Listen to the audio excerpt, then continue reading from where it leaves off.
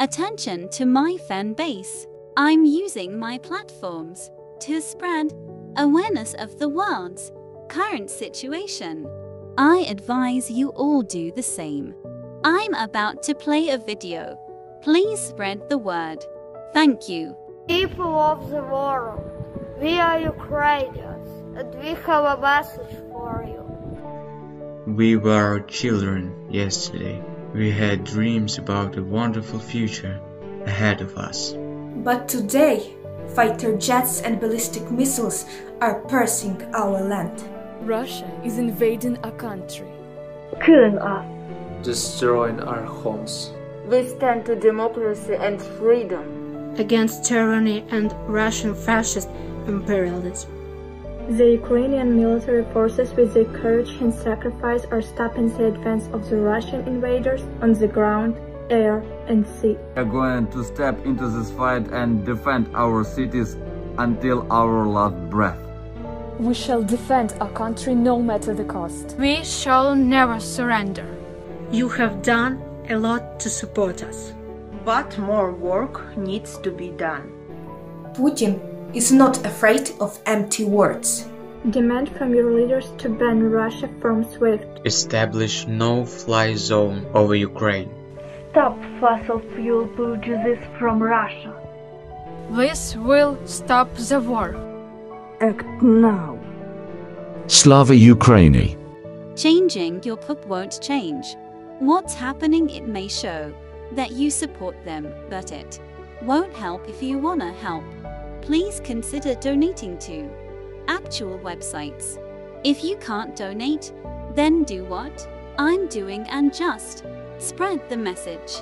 Side note, not all Russians are bad, and this isn't an attack on them. I just want the Ukrainians.to stay safe. Quick little update on the situation in Ukraine. Capital city of Kiev has been hit with multiple airstrikes. Poland is sending trucks of ammunition into Ukraine to help. Poland has also completely opened its border to Ukrainian refugees. That means they no longer need a passport, ID, proof of vaccination, anything. They can even bring a pet and just enter Poland to get away. The Ukrainian military is currently clashing with the Russian military in Kyiv. They have called on anyone who is able to hold a gun to fight back against the Russians. They have even suggested that the residents of Kiev make Molotov cocktails. Also, the NATO response force has been activated for the first time in history. No, that does not mean World War III. It is just NATO's way of reassuring its members. And that's what's going on. Good question. The answer is yes. The US and other NATO countries have sent in mostly medical supplies, and the US has provided Ukraine with military supplies over the last few years and in the past few weeks as well. Also, all the countries around Ukraine have declared a state of emergency. This is because so many people are fleeing out of Ukraine. So for the civilians that are able to get out, there is help waiting. Here's what has happened so far in the Russian invasion of Ukraine. They have been attacking primarily military targets instead of civilian ones, thankfully. These include military bases, military headquarters, and airports. They have seized control of Chernobyl. Why that was one of the first things they wanted to do, we still don't know for sure. They have recently started bombing hospitals, and they are starting to move closer to the capital of Kiev. Also wanted to point this out because not a lot of people are talking about it. While yes, no country is backing Ukraine up, Ukraine isn't completely defenseless like the news is kind of making it seem. Ukraine has an active duty military of over 200,000. Now, is that a lot compared to Russia's military? No.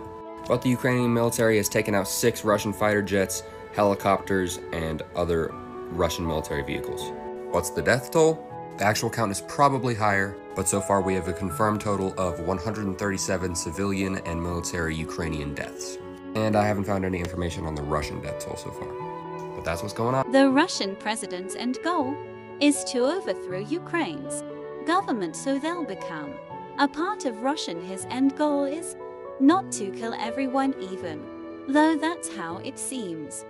Rest in peace to all the souls lost. I hope they enjoy their after lives. The famous hacker Anonymous is against Putin's ideas and has declared cyber war against him. That's all I know, can talk about.